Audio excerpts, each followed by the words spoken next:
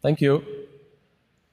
I'm currently pursuing PhD at Technical University of Berlin, and I work together with Ravishankar as one of my colleagues. Now he's working at Sintef in Norway.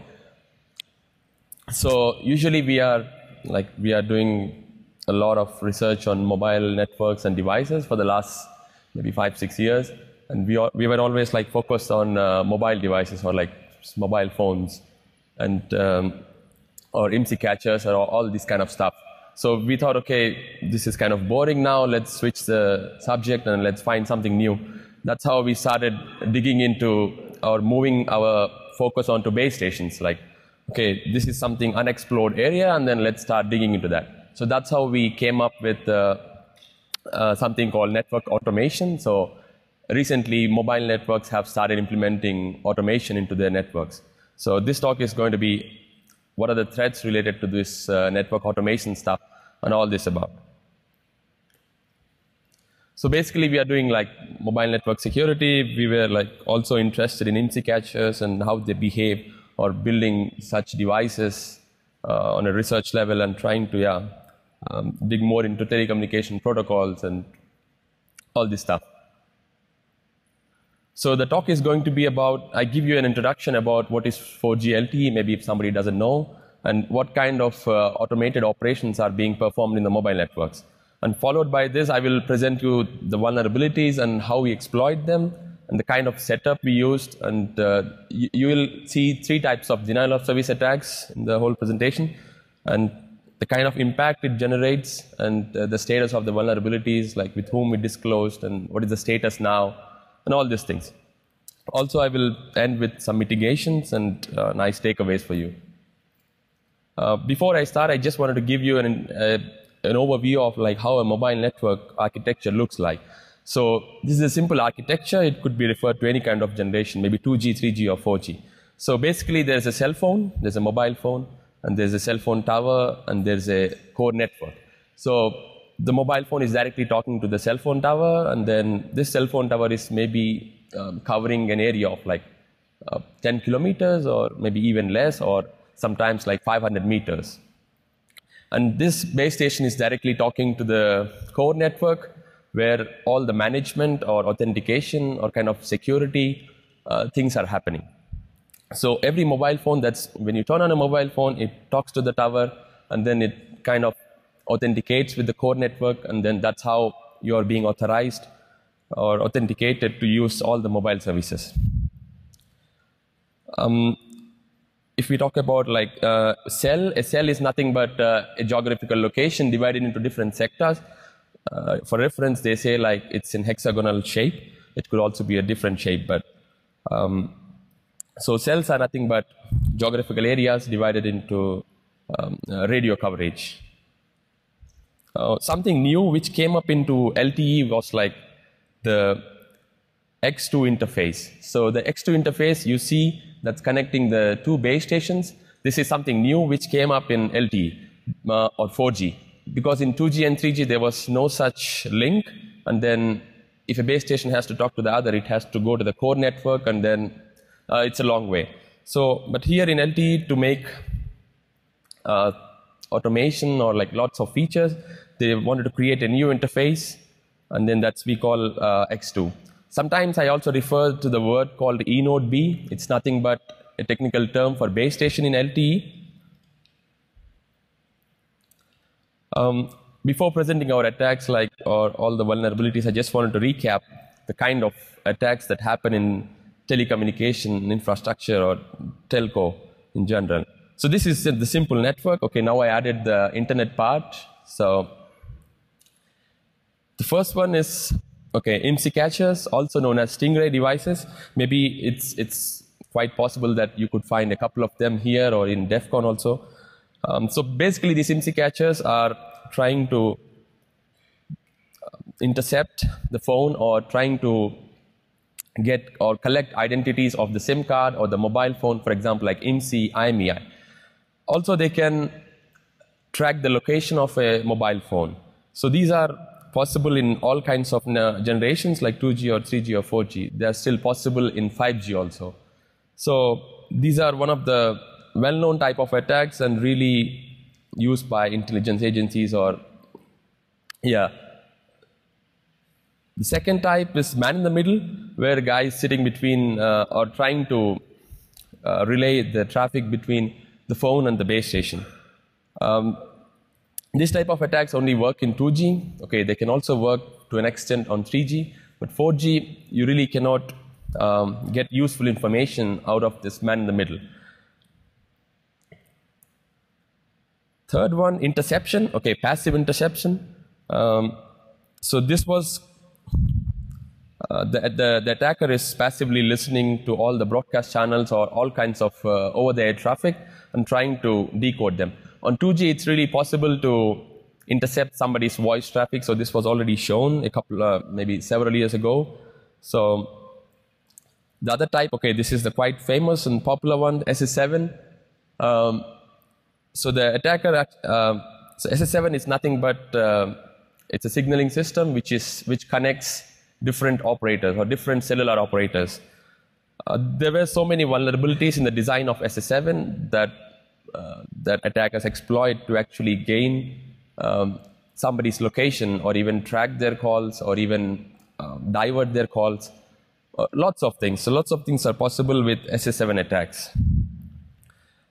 So for this, the attacker has to or should have an access to the SS7 interface, which is probably you have to approach an operator or somehow have some connection with him. The other is denial of service attacks. So here there are like compromised mobile phones which are trying to flood the base station or flood the core network with so many requests so that the radio channel is kept busy and other legitimate phones won't be able to access the radio channel. And in other case, when attacking the core network, they try to flood with so many authentication request messages so that the core network is also busy, and then this is kind of denial of service attack. So these things are well known, and then these are like quite addressed in the community.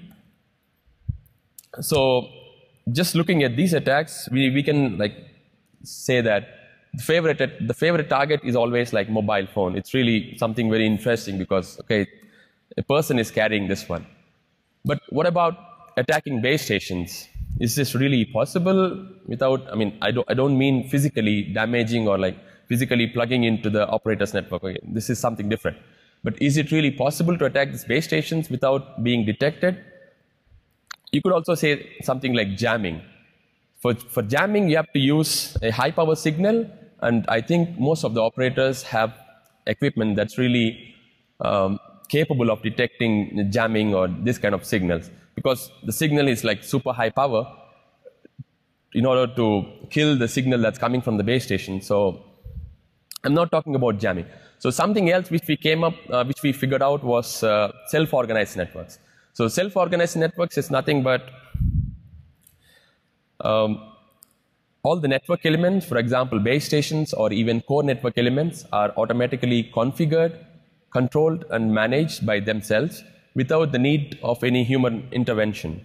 So this is the main concept of SON, self-organized network, and this is possible because of the X2 interface which came up in LTE.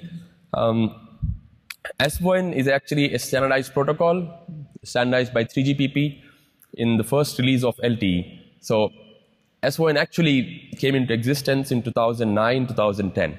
So it's been already 8 years and nobody spoke about this thing because SON is something that's sitting on the operator's end. So normal people really doesn't have access to operator's equipment and they don't really know what's happening there. So it's hard to talk about these things. So here the base stations automatically configure and then control themselves.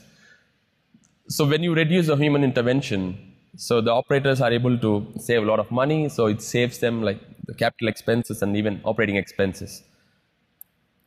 So if I tell in normal simple terms, SON is nothing but a software package which is either sitting at the base station. Okay, eNodeB is nothing but a base station. A software package which is sitting at the base station, or a central server which is controlling a group of base stations. If you look in the market, So there are different vendors. I don't want to name any vendor, but like we found different implementations from so many vendors. For example, Ultrasun or Elastic Sun or AirSun from different companies. And we found that 90% operators really, or the products really support SON, and it's up to the operators to really have these features activated. It's nothing but, I think, to me, it looks like just a button to completely make your network automatic, from manual to automatic. And there are no attacks reported till now. So this is something interesting, I thought, and then, yeah. So, and I just wanted to give you some background because SON is completely a bit different, new concept than what is mobile communication. There could be 3 phases of SON. So, SON, people say that. The first one is self-configuration.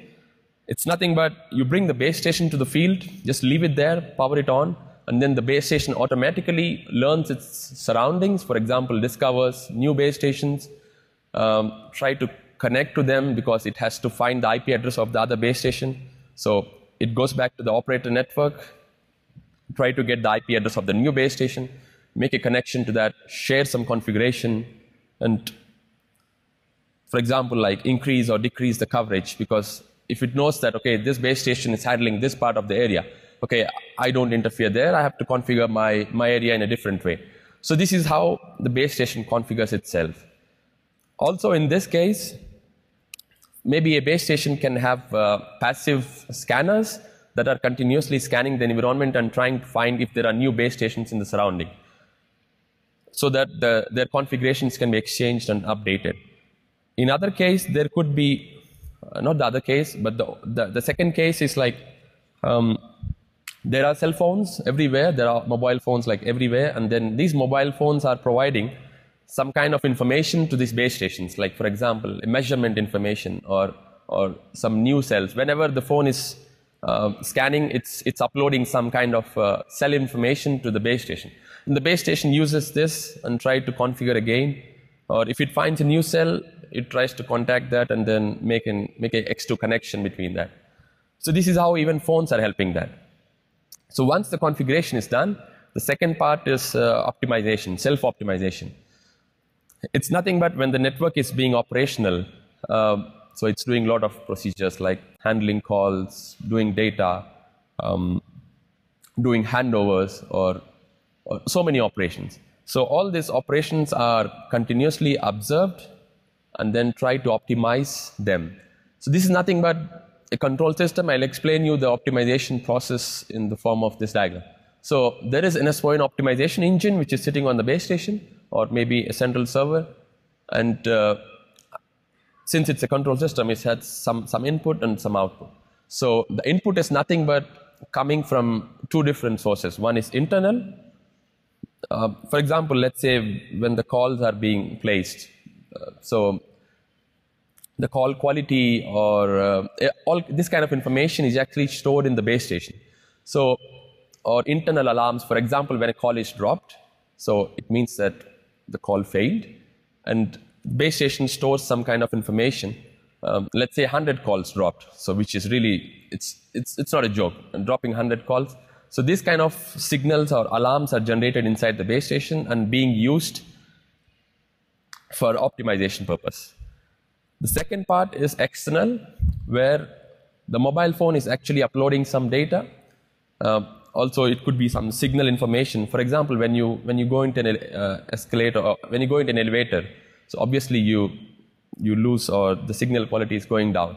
So in that case, when the call is dropped, the phone would create some kind of report, like telling, okay, in this place, in this location, when I was connected to this cell ID, I had like this much of signal strength, so this is a failure report. And whenever it connects back to the network, it would just upload this information to the network. So network can use this and then try to troubleshoot some coverage problems and all these things. So lots of information is being fed into this optimization engine. But before that, there is something called performance analysis.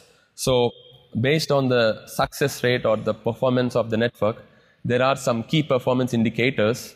So if the performance is below a certain level, so it means that, or below certain threshold, the base station is really doing bad. So there should be something should be done there. So in that case, let's say like maybe there is due to lots of interference, or like due to overlapping of two different cells, there is lots of interference. And when there's lots of interference, obviously the signals drop and the connections drop. So when the KPI is going down, the optimization would initiate new configurations. Either it would decrease the coverage where the problem is, or increase the coverage, depending on what the situation is.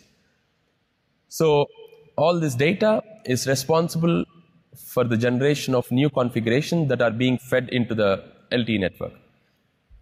So the third phase, self-healing. So once the network figures out that okay, a particular base station has a problem, so now it's time to solve it. So there are different methods defined by vendors or implementations, so that the affected base station could be repaired and then again automatically repaired and then recovered and then again back into track.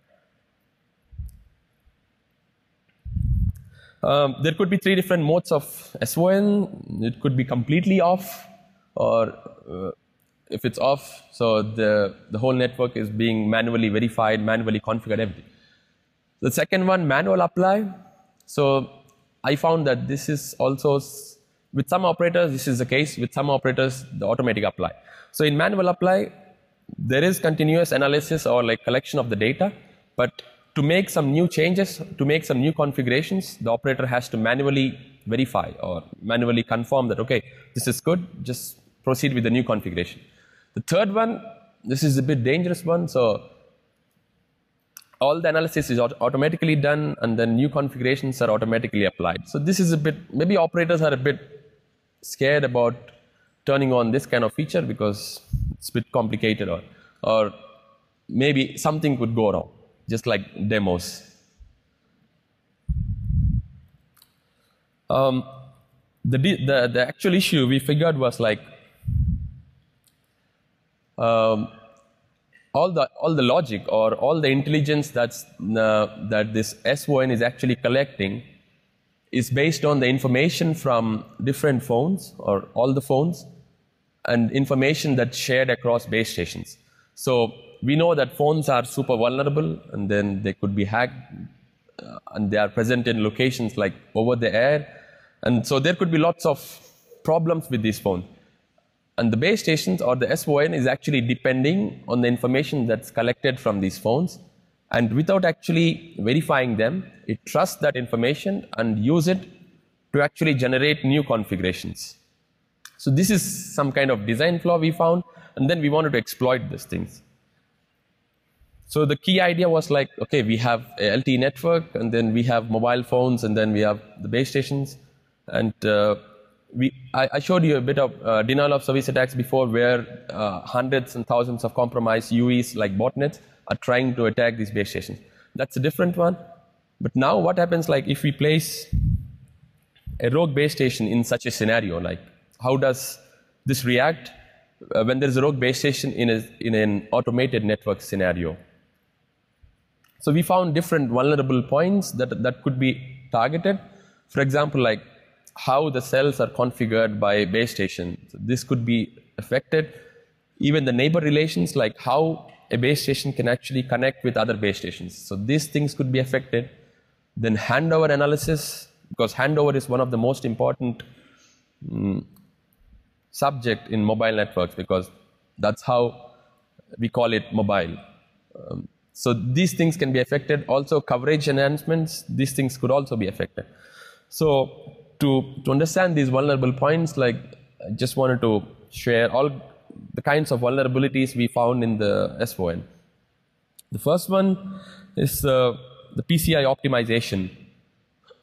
So PCI is nothing but a cell ID. So we have different cells. Let's say this is geographical area. And then each cell has a different cell ID. Because it has to be different, because so as to avoid interference between adjacent cells. When the network or when a base station figures out that, okay, the adjacent base station is trying to use the same cell ID like mine. So in that case, what happens is like the base station has to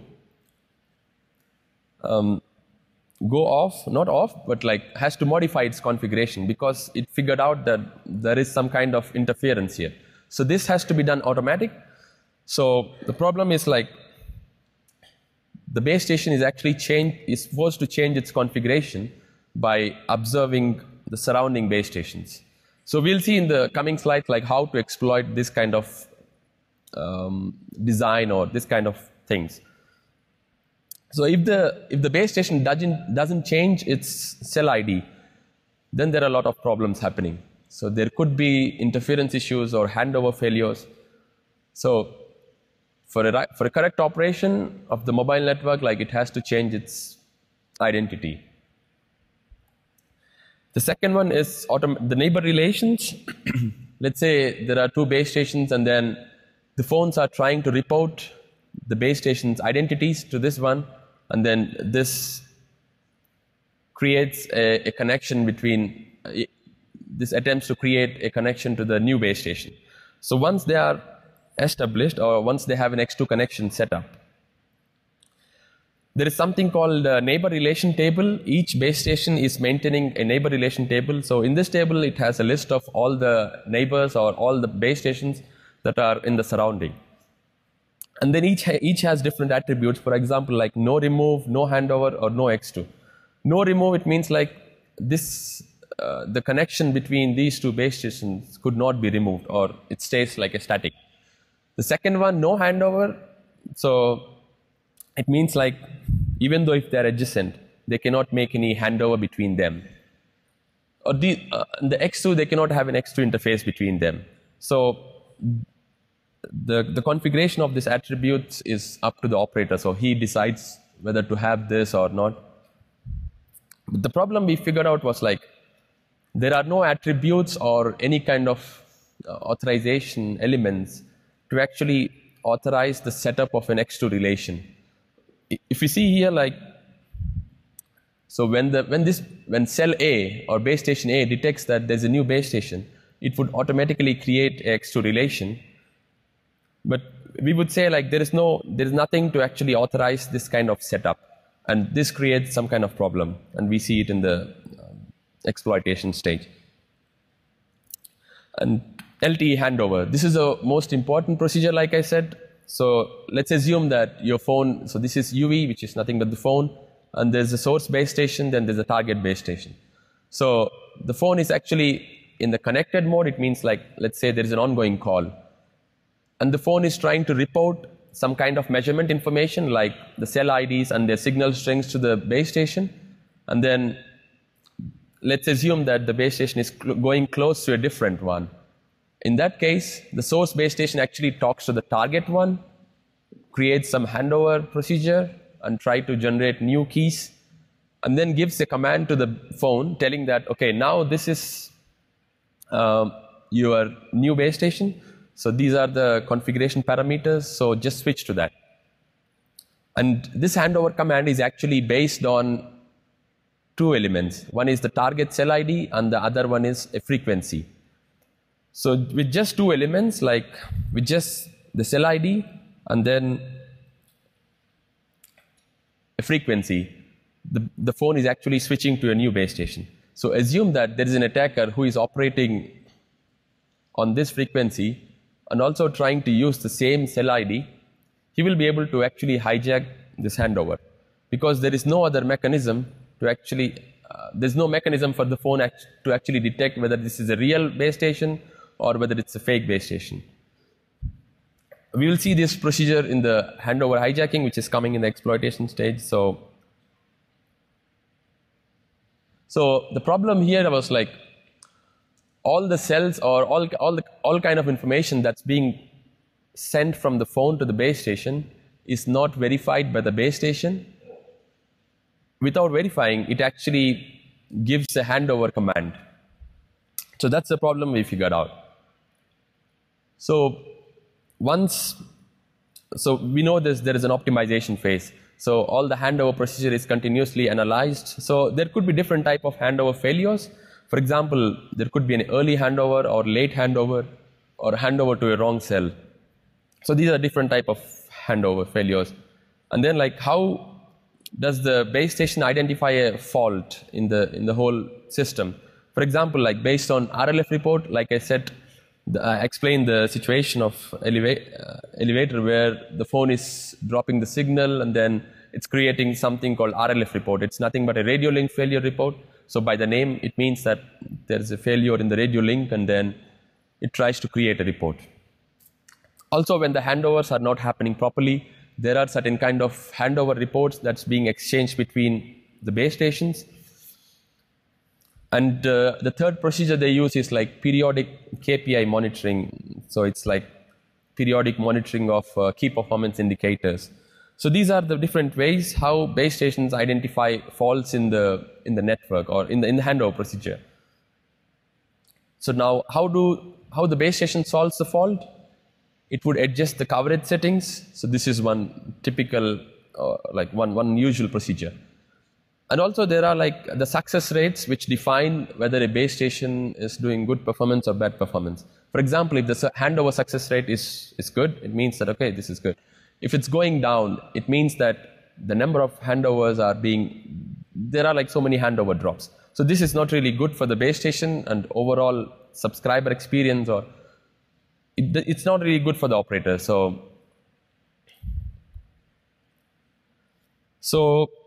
let's assume that there's a worst case where all the handovers are like all the calls are being dropped by the base station. So in such a case, if the KPI is going below a certain threshold, the base station can be handover blacklisted. For example, we saw in the neighbor relation table before that there is something called no handover procedure. So this option could be checked because the base station is really doing bad performance. And then so overall, the idea here is like how the attacker can exploit these kind of things. So he can actually inject some kind of malicious information into these reports because all these reports are going from the phone to the base station. So the idea is to like operate a rogue base station and then make an impact or generate rogue data into these reports, and then these reports are being sent to the base station, the legitimate one, and where we see like so many denial of service attacks happening. And the best thing is like the information coming from these reports is not being verified and it's being used blindly. So that's the main flaw. And I just wanted to repeat again that these are the different vulnerable functions, and these are some of the most important network functions. Without these functions, like you cannot really operate a network. So exploiting some self-organizing network features, you can really hit on some of the main functions of a mobile network. So now how do we exploit? So we made a setup because like in this case, we really don't have to, okay, like I said, we operated a rogue base station. So we really didn't have to operate a full-fledged base station. So it was sufficient to transmit just one broadcast channel. So it was okay to use a device called Lime SDR. I think most of you know this one. It costs like maybe $100 or something. So, and then we use a cheap PC because we don't have to do so much of operation here. Normally to operate an LTE stack, you at least need an i7 processor or at least something like this because it's really complex. But in this case, you don't really have to operate a full-fledged one. So the cost of the attack was like too low.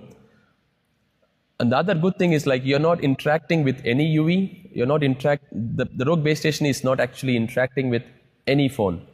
It's just broadcasting a certain type of signal, a standardized signal, and then the phones are trying to read the signal, generate rogue information, and then forward it to the network.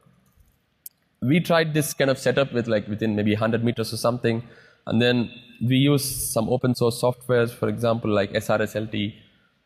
And also for our testing, we got like, we collected maybe 3 or 4 different SON base stations and tried to perform our attacks and try to really study how these base stations are behaving. So we try to build our own a real SON network and try to operate the attacks on that. because you cannot do this kind of stuff on commercial networks. So, and it creates a lot of problems. So we could do it, but yeah.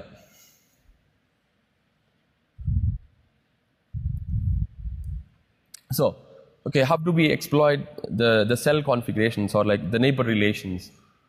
Let's say there is an area with different base stations, and then each one is having a different cell ID. So, and then each base station has a neighbor relation table like I showed, and then this base station has actually its neighbors 122 and then the other one. So this is the neighbor, so it has this one listed in its neighbor. Normally here it makes sense to have an extra relation between these two base stations because they are adjacent and they can actually do handovers or exchange configuration. There is no point in having an extra relation between this one and then this base station because they are like too far, and then in reality they would never communicate because there won't be any kind of handovers happening between them.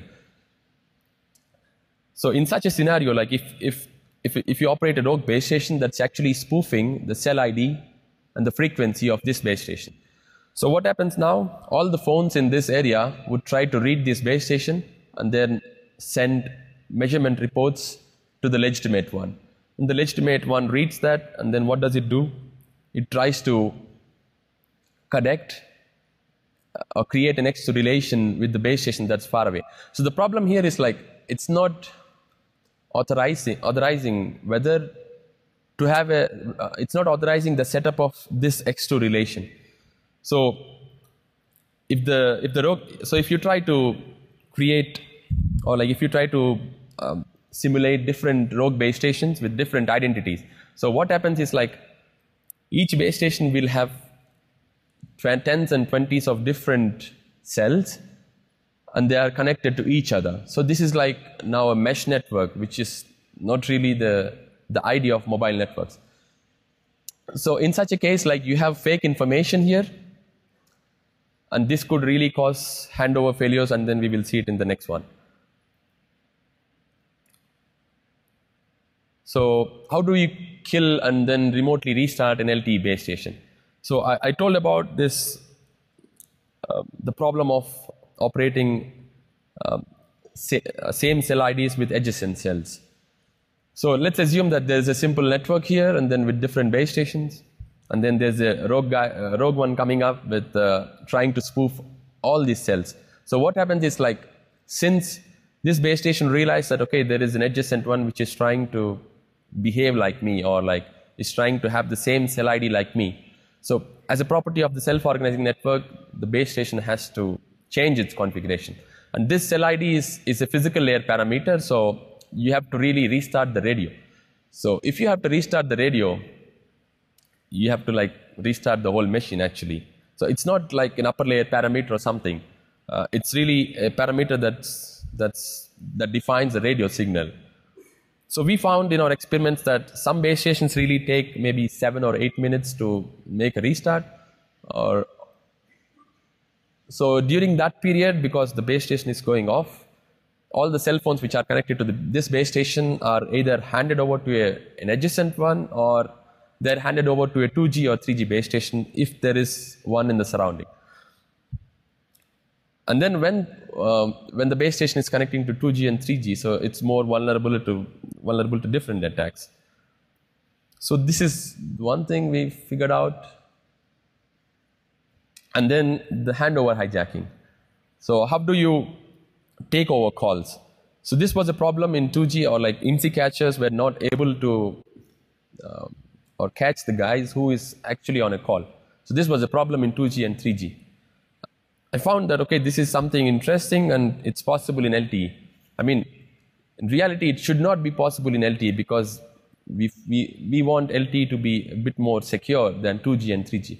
But unfortunately, it's possible to hijack or like to catch people who are already on an ongoing call. So how we do that? Let's say there's a simple network here, there's a base station, there's a phone, and then they are in an ongoing call conversation. So now what happens, like there is one guy with the rogue base station coming up and trying to spoof the cell ID of a base station which is a bit far away. But this guy is trying to simulate it very close to the phone. So now phone thinks that, okay, it found a new cell, and then it tries to report the cell ID and the measurement to this base station. So here it looks like the phone is actually close to the other base station, but in reality it's not. So, but this base station, what does it do? It creates a handover. So because it trusts the measurement reports, and without any verification, it tries to initiate a handover. So what happens here? This base station would start a handover process, but it's actually starting the handover process with a legitimate one. But the phone reported the signal from a rogue base station. So it creates the handover, then it sends a handover message to the phone telling that, so look, this is the PCI. PCI is nothing but 100, and then this is the frequency. So go to this new base station now. But the phone, instead of going to this base station, it would actually end up landing in the rogue base station, because it doesn't know like where it's going. So in this case, since the phone connected to the rogue base station, and the rogue base station doesn't have all the keys or the information to continue this call, so the handover procedure will drop. So it means that the handover failed, and it creates a radio link failure report. But the other base station, so which was the other base station, which was actually expecting this phone, realizes that something happened in between, and there was a problem. So now the phone and the base station both know that there is a handover failure. So it means that it's a problem of the mobile network, or it's a problem of the base station. And even the radio link failure report, if you look at here, all the identities are legitimate ones. So these are the spoofed ones, and the network has no idea whether this is a real report or a fake report. So this information is actually sent to the network. It goes to the network, and it will be used for the performance analysis, like the self-optimization procedure. So assuming like there are hundreds of handover failures being generated against one particular base station, and then let's say like there are 100 RLF reports with a cell identity of a particular base station. So it looks like that this base station is faulty one, or it has a bad performance. But in reality, it's not. It's doing good, but there is a rogue base station which is trying to impersonate that and try to defame the other base station.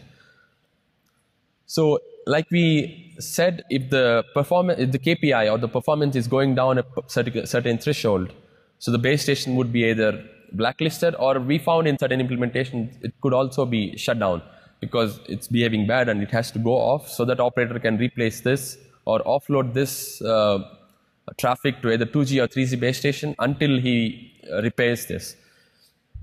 So based on our experiments, like it's sufficient that maybe 5 seconds it's on one single base station. When there are like hundreds of cell phones around, it's sufficient that maybe 5 seconds you can drop all the traffic from a particular cell. So if you look the impact on a bigger scale, so on the subscriber, like there are lots of call and data drops. So this really affects the experience, the quality experience for the subscriber. And if the subscriber realizes that, okay, there are so many call drops, which is really not good for both the operator reputation and also for the subscriber experience. So in certain cases, we found that the phone is actually switching to 2G or a 3G base station. And then it makes it vulnerable again to a lot of different attacks. So on the operator side, okay, he knows, operator somehow realizes from these reports that, okay, there's a problem in that particular base station. So he has to send his repair and then, or remotely try to diagnose what's the problem in the base station. So there would be definitely like lots of customer complaints and all sorts of weird things. Based on our discussion with lots of operators, we found that there are no ways to actually detect if this base station is real or not. Because in this case, you're not really jamming and you're just operating a base station that looks like the other one. And you don't need like super high power or something. It's sufficient that if you're able to, if the phones in the surrounding are able to recognize your signal, it's sufficient to take or like perform all these attacks.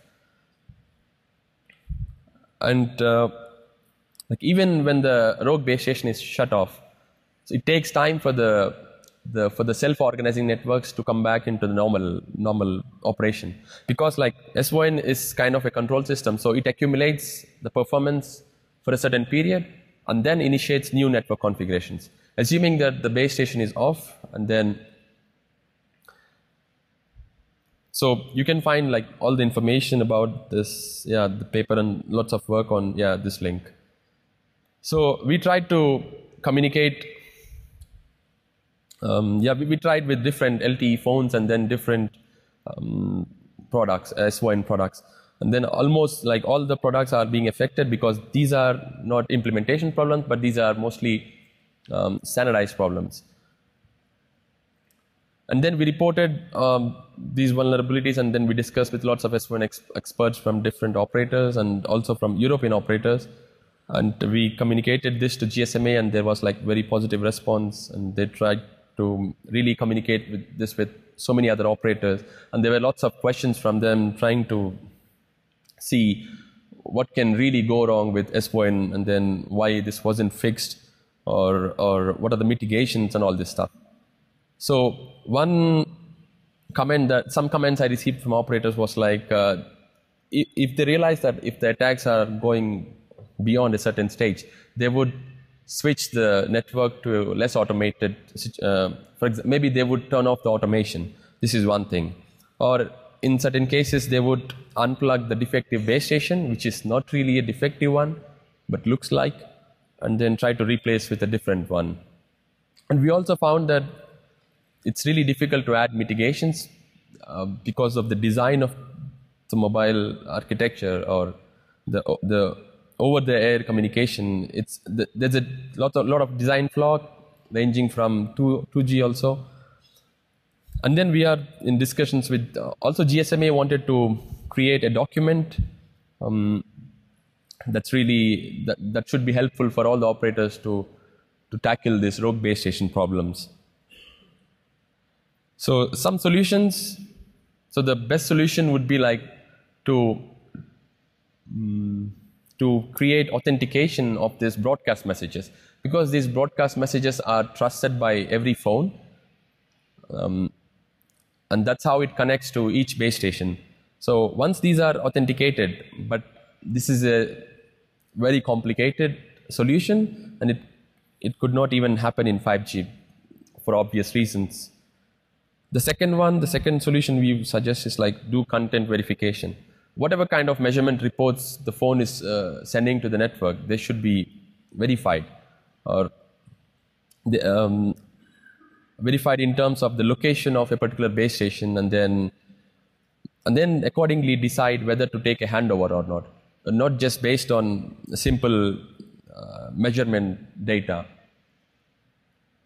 And then add some kind of intelligence to the self-organizing networks, like see if the information that's being received from the phones is really authentic or fake one. Try to correlate this with some background data or pre-built databases that have exact locations of base stations. This could also be helpful.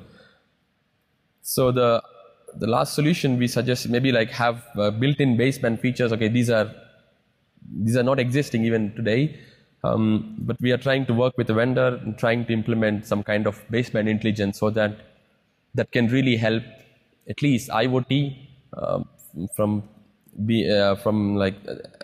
all the threats from rogue base stations. So some takeaways here are like we figured out that SON is something that's really useful and coming up for 5G also. So in 5G, I think there would be huge deployment of self-organizing networks.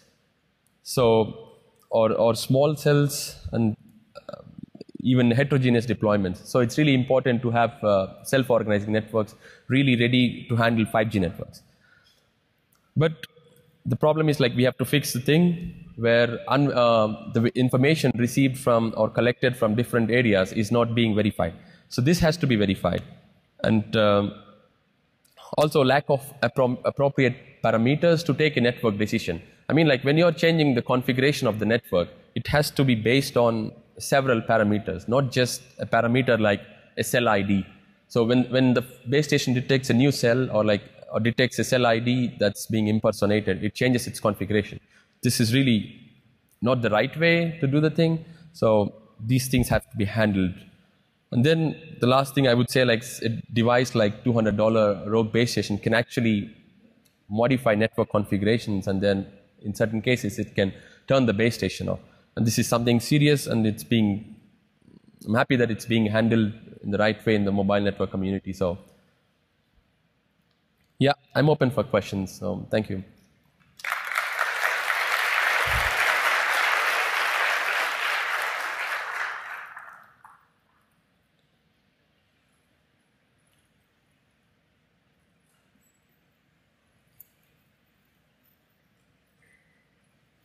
I have a question for you. Thanks for the excellent talk. Do you think there's anything that app can be done at the Android and iOS level by the companies to help against rogue base station attacks on the UE end? Obviously not on the SON networks, but SON networks. Anyway. Actually, all the data that's being exchanged between the base station or something, it comes from the baseband.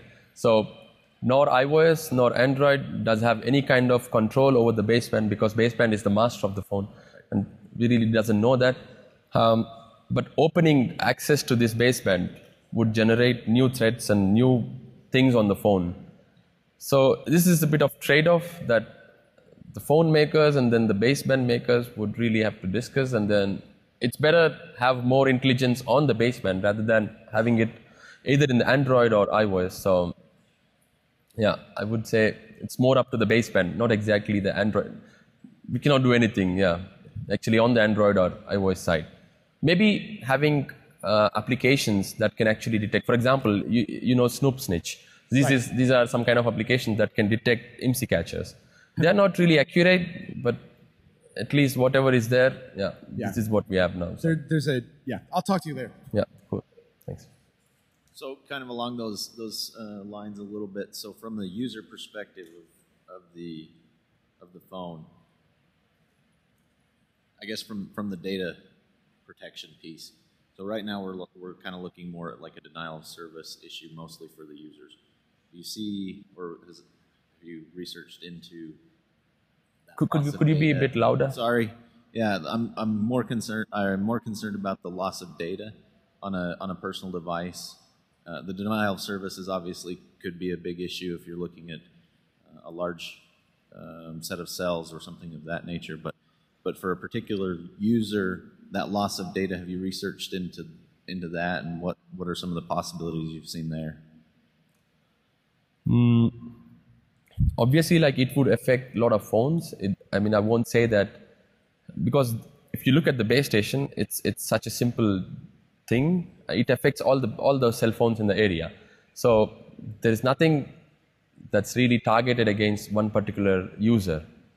This is targeted against all the. It's targeted mostly on the base station to affect that. So not so much of a you wouldn't see this as a kind of a man in the middle for a large scale then. No, okay. no. Okay. This is more affecting the base station part. So okay. Thank you.